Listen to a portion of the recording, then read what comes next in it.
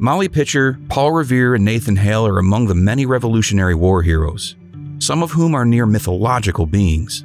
Many others, whose sacrifices and contributions contributed significantly to American independence, are mostly forgotten by history, at least by most Americans. But the Revolution would not have been won if not for 10 heroes of the American nation. Stick till the end of the video to find out who they are. Hello, and welcome to History Fun Facts, where we present some of the most amazing facts you might not have heard. Subscribe to our channel and press the bell icon so you won't miss future updates. Without further ado, let's get straight into this. Number 10. Abraham Whipple. Abraham Whipple taught himself advanced mathematics and navigational skills despite his lack of formal education.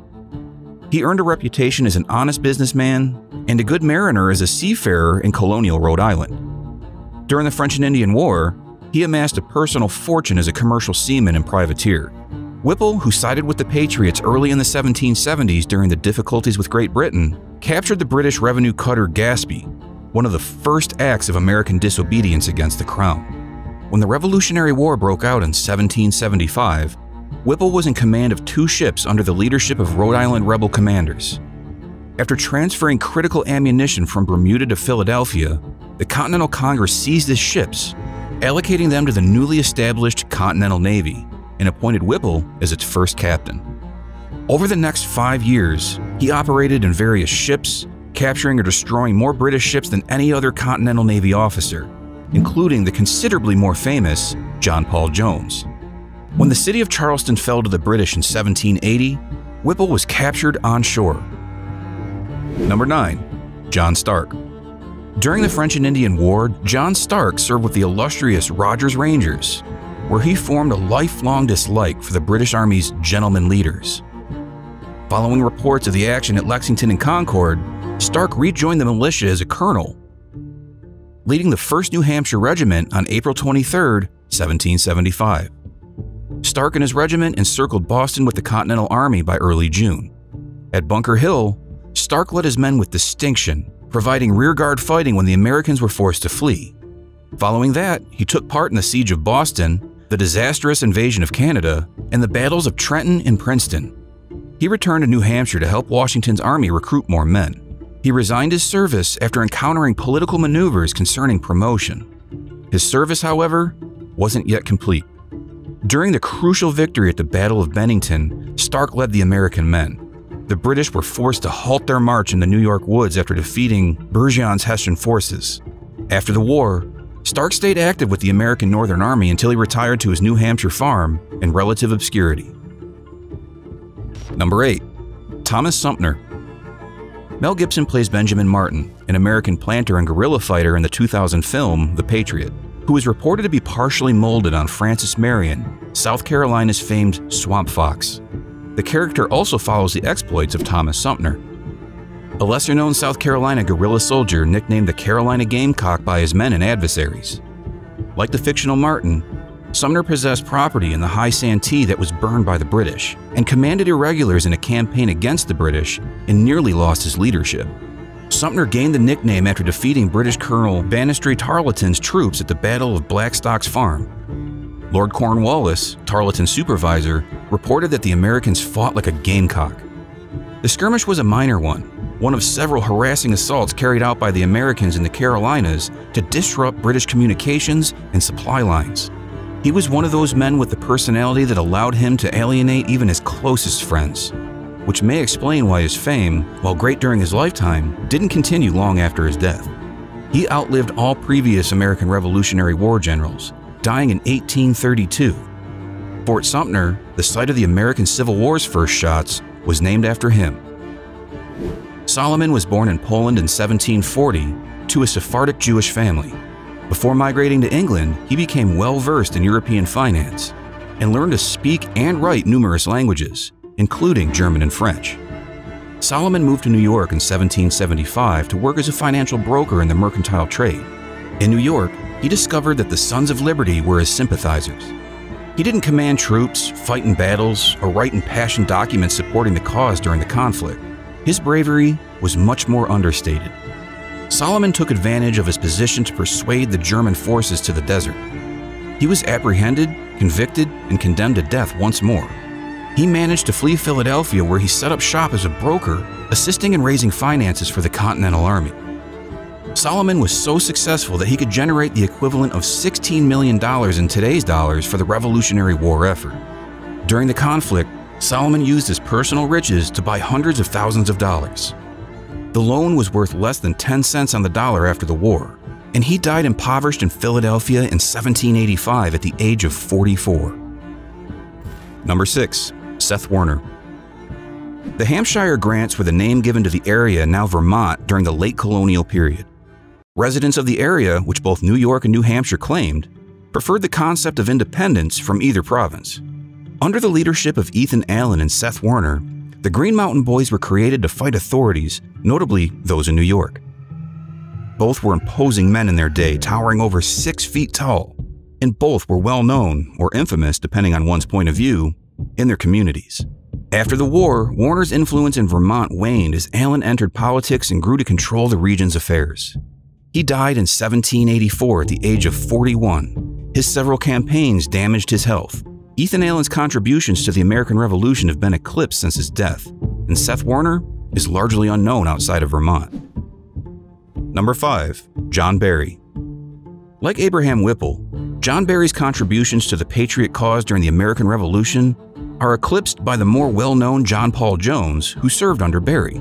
However, the United States considers Barry, together with John Adams, to be the fathers of the United States Navy.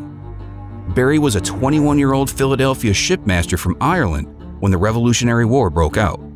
He offered his services to the Continental Congress, which commissioned him as a captain and sent him to command the brig Lexington. His sympathies were fully anti-British. He was Irish after all. After the war, when Congress authorized the United States Navy, Barry was awarded the first commission ever granted by the service, Commission 1, which President George Washington approved.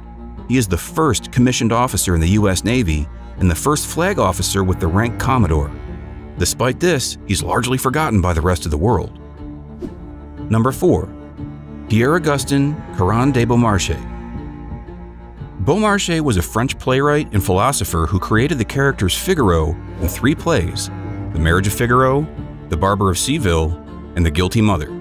He devised a novel mechanism that made clocks and watches much more precise. He was also the son of a modest watchmaker. When another watchmaker claimed Beaumarchais' invention, he defended it and gained widespread fame, as well as became a favorite of the French court. Beaumarchais had considerable economic interests in Spain and France by the time the American Revolution started. He used his connections to form Hortalez et Cie, a fictitious corporation that sent arms, clothing, and money to the insurgent Americans. Before France formally entered the Revolutionary War, Beaumarchais and his business partners spent their fortunes assisting the Americans. His heirs did not receive any money until 1837, and only partially. During the first 3 years of the war, the Continental Congress would not have been able to supply Washington's army without his efforts.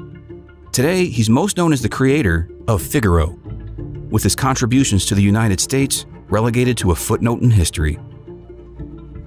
Number 3. Daniel Bissell. George Washington's Continental Army camped around New York City in late summer 1781, while the main British Army in North America was occupying the city. Following Benedict Arnold's betrayal, Washington became preoccupied with learning about the British plans and espionage operations. He enlisted the help of Daniel Bissell, a Connecticut line soldier, to masquerade as a deserter and enter the British lines of New York. If Bissell's ploy was discovered, he faced certain death by hanging. Bissell received the Badge of Military Merit for his services as a soldier and a spy. The Badge of Military Merit, the predecessor of today's Purple Heart, was the sole honor authorized for warriors during the American Revolution. It's the second oldest military honor in existence, having been designed by George Washington himself. Bissell passed away in 1824. He had Washington's confidence and served under him, his tombstone said of his service. Number 2. Henry Dearborn. Dearborn's Revolutionary War duty began as a captain in John Stark's regiment, commanding a company of New Hampshire militia. He took part in Benedict Arnold's invasion of Canada through Maine's forest after fighting at Bunker Hill. One of the most magnificent military marches in history occurred during that invasion. Much of what we know about it today comes from Dearborn's writings chronicling the men's suffering. On New Year's Eve 1775, during Arnold's assault on Quebec, He was seized by the British and held captive until May of the following year. His fame was such that Fort Dearborn, Detroit, Dearborn County in Indiana, and Fort Dearborn in Illinois were all named after him. His notoriety faded after his service of the War of 1812, which was less than outstanding, but respectable. He held many political positions, including minister to Portugal in the 1820s, but his accomplishments during the American Revolution were entirely forgotten by the mid-19th century. Number 1. William Alexander, Lord Stirling. Even though he was born in New York and the son of a prominent lawyer and businessman, William Alexander claimed the extinct Scottish peerage of the Earldom of Stirling. His father had not claimed the title. William's claim was upheld in Scottish courts. The British House of Lords, however, rejected it, and the Americans recognized his title as Lord Stirling. His extravagant lifestyle, which he considered suitable for a peer, put him in debt, and when the Revolutionary War broke out, he raised and outfitted the 1st New Jersey Regiment on his own, further indebting himself. The regiment was one of the few American units to stand up to the British regulars during the American defeat at the Battle of Long Island. The regiment sustained tremendous losses, and the British seized him when Lord Stirling's forces were ultimately overrun. He was promoted to Major General after being exchanged, and he fought in the battles of Trenton, Brandywine, Germantown, Monmouth, and others. Washington so highly regarded him that he was given command of the men stationed around New York after the main army left for Virginia and Yorktown in 1781. These are the 10 Americans without whom America would not have been modern-day America. These men sacrificed a lot but stayed firm against the British and proved that you can achieve anything with great courage and devotion.